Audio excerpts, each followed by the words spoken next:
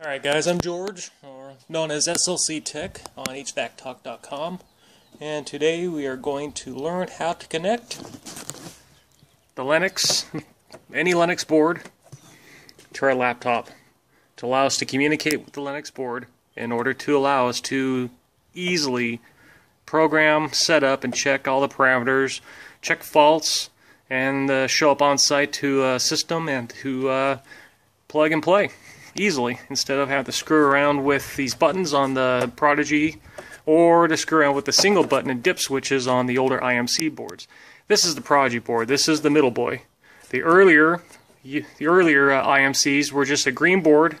They didn't have any plastic face. They didn't have a scrolling marquee. Simply put, they just had dip switches and one button control mechanism in order to scroll through all the everything you can do. It's so complicated, it takes forever. You're on a hot roof, you're in the middle of a snowstorm.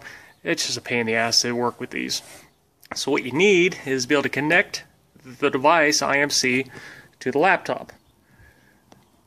On Prodigy and the new Prodigy 2.0, which would be a black version, it's fairly simple. You have a high-speed printer port or AB high-speed USB port, and you can connect that directly to the USB of your laptop, and they connect. However, on your earlier boards, you did not have the high-speed port. You just had an RJ11 or RS232 phone jack port. In order to connect to those early boards, you need a particular part. That part is called the L Connection PC interface. Well, this is the kit.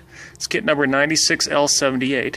What's included in this kit, and I'm hearing these now are about $112. Recently, someone told me online, if you could find it. My original cost with the software is about $600. But in the kit, it only comes with two items originally. It comes with your phone cord that allows you to plug into the device here and to plug into your PC interface right there. Now the issue is that you have a 9-pin serial output on your interface.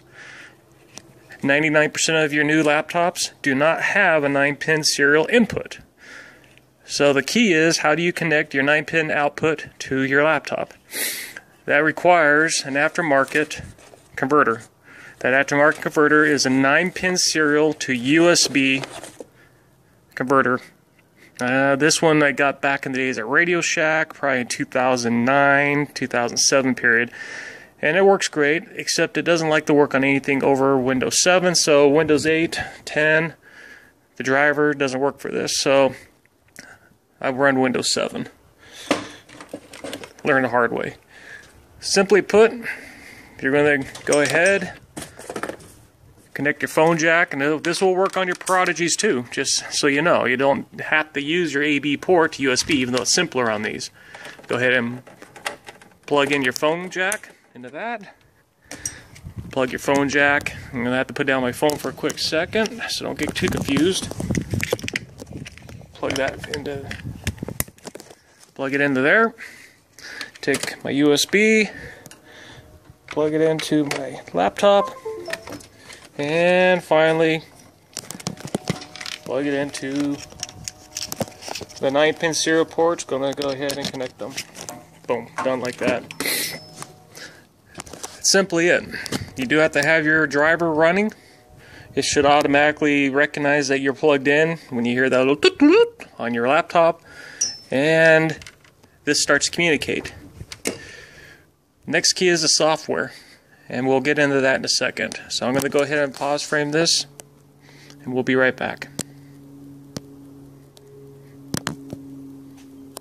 It doesn't want to pause frame because I got cold thumb.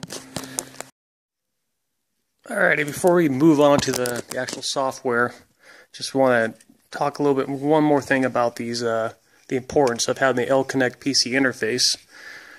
It deals with this terminal here.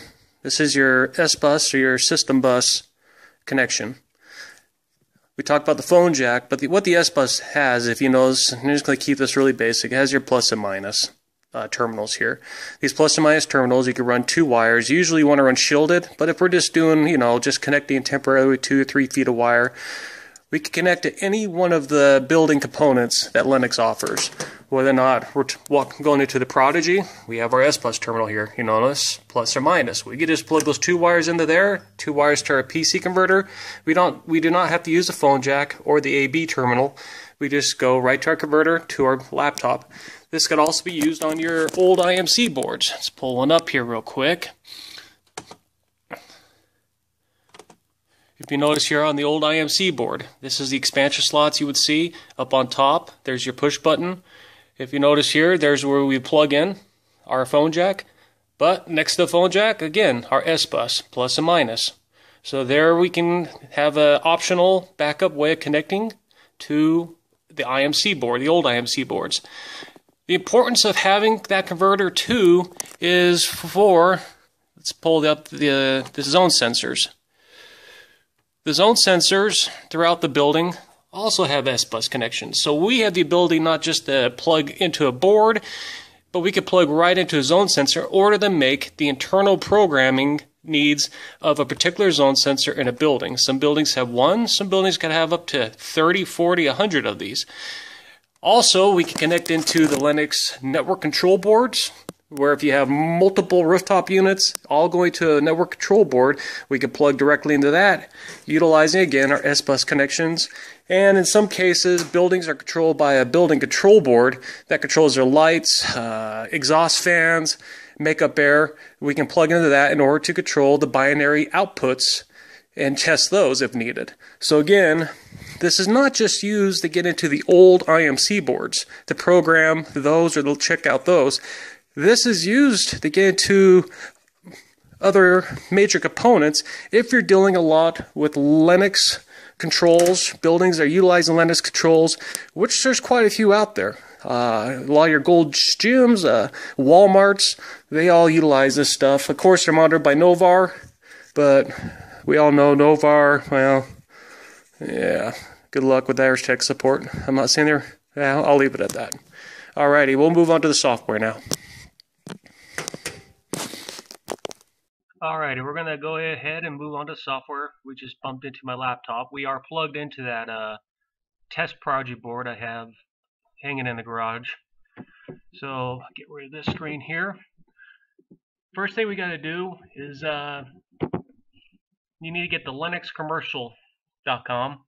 Go to support, go to software. Under software, we got unit control software. Now, under unit control software, you're going to have 2 software programs. You're going to have compatible with Prodigy, and you're going to compatible with Prodigy 2.0. This right here, the UC212, is your main software. This does everything. Download this first. This little program here, that just takes care of the blackboards. That's the newest of the Prodigy. But this is the main program you need to download. Once this is downloaded,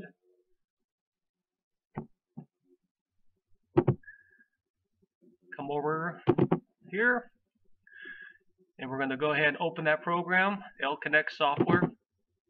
And as the LConnect software comes up, our first screen is going to show 2 items, manuals and the actual software itself. Under manuals, it gives us all our manuals, everything we need in order to pull up real quick if we're on site to read up on installation and or service. The next is our control.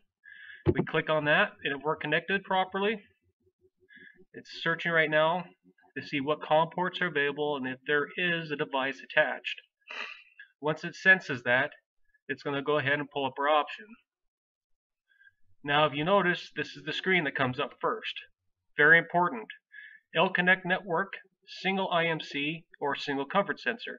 If you're connected to the LConnect network, this is where you need your converter. You're going to go right to the main Linux network control and plug into the plus and minus, and you would use this. 99% of the time you're using this. You are walking up to a single IMC or integrate or module control board, and you're plugging into it. Single comfort sensor, again, that's where I just barely talked about the converter. You can plug into a single zone sensor and do adjustments there. But this is what you want to click on. You notice it's going to pull up connect with what? Pulls up your different comms. Now right now it's already sensed that COM 8's connected to something. We're going to go ahead now and hit connect. Down below, it's thinking, it's connecting to the network.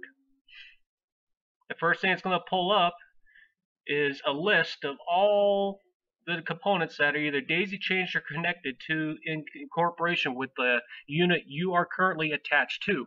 In this case, we're just attached to one item. We're just going to click on that one item. And if you notice here too, it's going to give you a scroll list. You'll see a scroll list here that if you have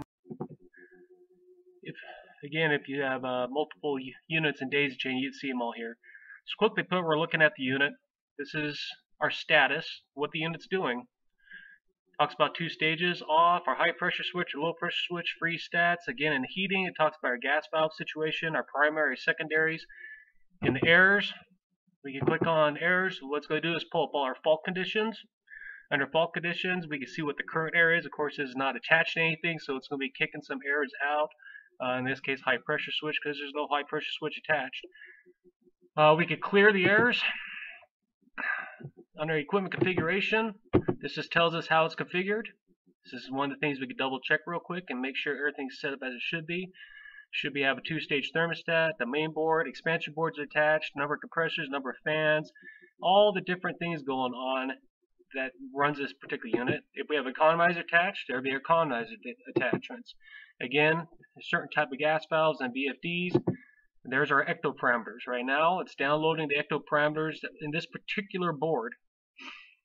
And once it's downloaded, it's going to tell us everything that's going on. Now we can move to different sections of the ecto parameters. The most important one is block 6. This one right here, 6.01. We're looking at how this unit is told to run. Is it ran by a thermostat or a zone sensor? How we could change that is by moving through here. This is how things are done. So basically, if we wanted to run a zone sensor, we move this to 2. Before we do anything else, we want to upload. And if we have multiple units, we can select them all, but just this one, we're going to upload. And what it's doing is going to upload that particular ecto parameter to that board to say, hey, look, we're no longer running a thermostat, but a zone sensor. You run into this a lot. So then, if you have a unit that's running a zone sensor, but you want a thermostat, now you know you need to go into 6.01 and make that change. Simple as that. That's how you will go through ecto parameters. Next would be test.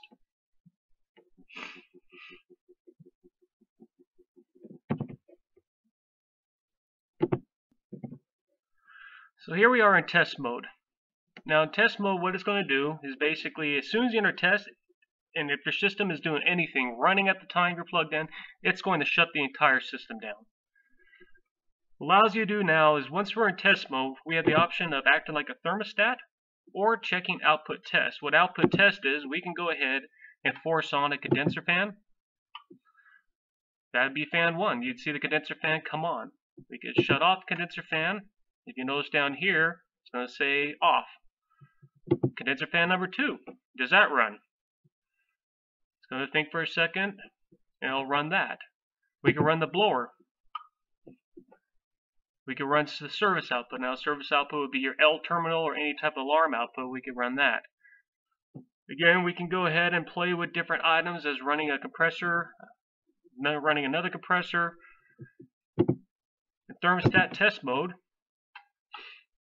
you can act like a thermostat, and it'll protect you. You can say, I want to run Y1. If you notice down here, it says unit is ready to be tested, but when we hit Y1, G input must be turned on first. We hit G.